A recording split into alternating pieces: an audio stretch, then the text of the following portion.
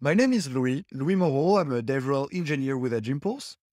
In today's video, I'm going to show you how to perform object detection using Edge Impulse. We are going to go through the entire ML pipeline from the data collection to labeling your data, extracting meaningful features so the neural network can learn, train your neural network using transfer learning techniques, validate your model, and then run the inference on live devices. As object detection is pretty greedy in terms of resources, I'm going to show you how to use Linux-based devices, whether it's a Raspberry Pi, a Jetson Nano, your MacBook, or a Linux computer. It should work. Note that we have recently released another object detection model that is more suited for constrained devices. It's called FOMO, Faster Objects, More Objects. It will be the topic of another video. What is Edge Impulse? Edge Impulse is the world's leading embedded machine learning platform. It helps you to build full end-to-end machine learning pipeline to accomplish variety of ML tasks from regression to vibration and sound classification through object detection and predictive maintenance. You can import data from any sensor and deploy your model to almost any device. You maintain the full control of the data and the firmware at all times. Edge Impulse Studio is the online platform that handles everything, including collecting the data from your embedded sensors, labeling the data, performing any pre-processing calculation, and training your machine learning models. This end-to-end pipeline is called an impulse. You can then test your impulse on live data with connected sensors. After, the studio will guide you through the pre-process of creating precompiled firmware on a different number of platforms. This includes all your blocks, whether they are pre-processing code, train neural network, any anomaly detection that you might have, so you can perform your inference locally without having the need of an internet connection. This being said, let's get started and let's start a new Edge Impulse project. If you do not have an account on Edge Impulse, please create one. It only takes 1 second. Once you've created your account, you should arrive on your project dashboard. You can change the name of your project here. In my case, the name is Object Detection Fork versus Knife versus Spoon. You can change your project name. You will probably see a wizard asking you which kind of data are you trying to collect. Just click on images and then multiple images in the frame. This will set the labeling methods to bounding box instead of one label per data item. Once you've done that, you can click on devices and you can connect a new device. You can use your mobile phone. It will display a QR code. Just flash it with your phone.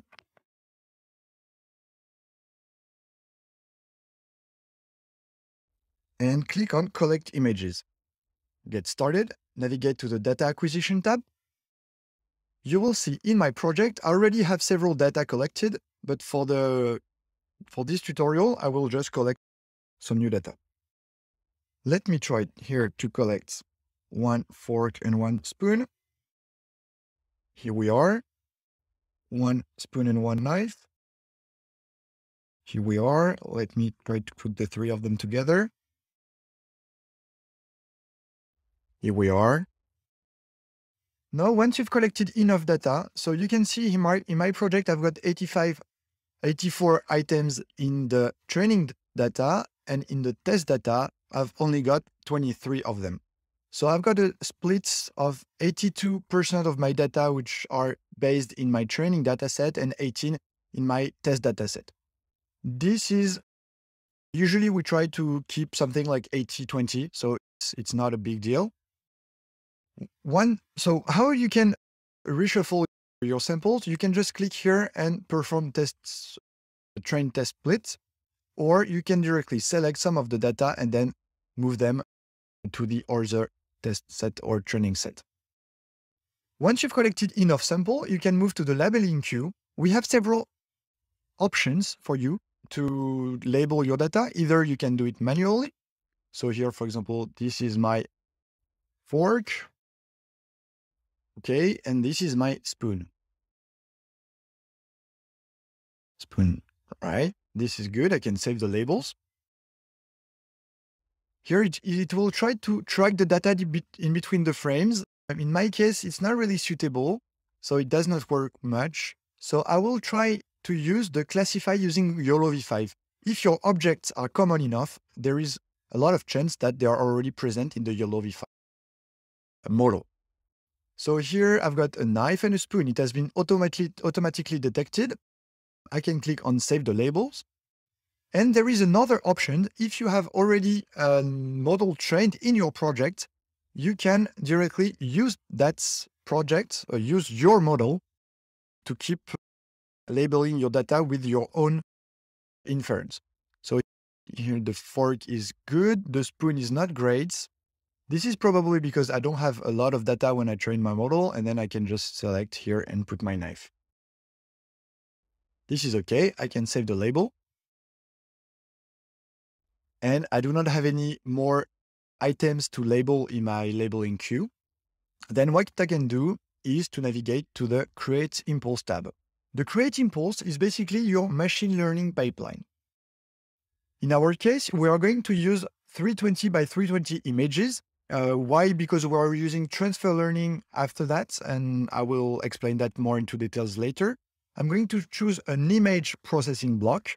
You can choose several others depending on the kind of information you're trying to classify. For example, if you're trying to classify audio, you'd rather use audio MFCC, MFE, or a spectrogram. If you're classifying movements from accelerometer, you can use spectral analysis.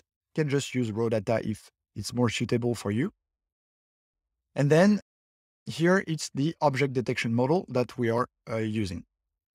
It's going to output 3 different features: fork, knife, or spoon. You can save your impulse, and then you can navigate to your image tab. I'm going to select RGB again because it's a requirement at the moment for the transfer learning model that we are going to use after. I can go to generate, I can save the parameters and generate the features. Afterward, the Feature Explorer will load. This will plot all the data in your datasets. Because images have a lot of dimensions here, 320 by 320 by 3 RGB, red, green, blue, is equal to approximately 300,000 images. And we run in the background a process called dimensionality reduction on the dataset before visualizing it. Here, the 300,000 features are compressed down to just 3. It's then clustered based on similarity.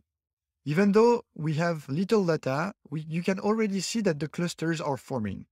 Here, for example, here, it's a bit more mixed in betweens. This does not really matter. We are going to see how our model performs. You can then click on Object Detection. And here, we are going to use the MobileNet V2 SSD FPN Lite. So with all the data pre-processed, it's time to start training the neural network. Neural networks are a set of algorithms modeled loosely after the human brain that are designed to recognize patterns. The networks that we are going to train here will take the image as an input and will output 3 classes, whether it's a spoon, fork, or a knife. It's very hard to build a good working computer vision model from scratch, as you need a lot of images. So what we are using here, it's a technique called transfer learning. So to configure that, just select this model. We have other model called FOMO. I already spoke about that just before. But this one, the particular MobileNet V2 SSD FPN, basically what it will take a pre-trained model, get rid of the latest layers, and then retrain the very latest layers with your own data. You can click on Start Training, and then it will take several minutes to train. Feel free to increase a bit the number of training cycles if you see that your model does not converge. Lower a bit the learning rate if you see that you're overfitting. If you are comfortable with those terms, leave just the default values, and then you can ask questions on the forum. We will be happy to guide you or to share with you some articles explaining those. Here, my precision is not great. Obviously, I don't have a lot of information. I don't have a lot of data in my training set. It does not really matter.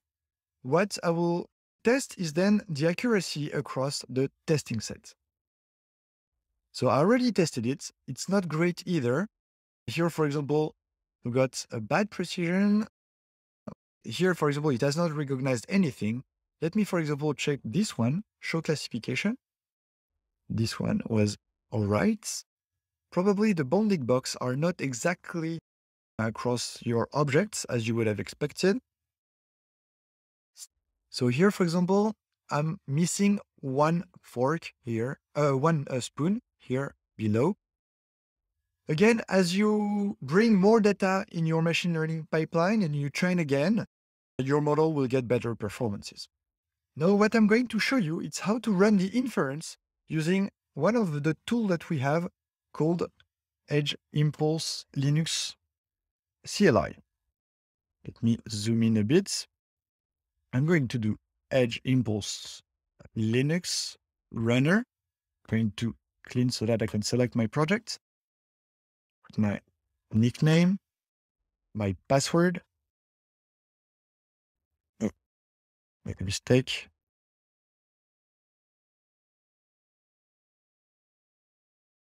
And I'm going to select my project. So which camera will I use? I'm going to use this one, which is an external camera. It's probably going to be easier. And it will provide me a nice URL so that I can directly test here. And I'm going to check over here with a fork. Grab that camera. Am I able to recognize that fork? Maybe the other way. So fork. Okay. I detected some knives at some time. Let me try to approach a spoon. What if I'm approaching knife as well? So here it has troubles to do that.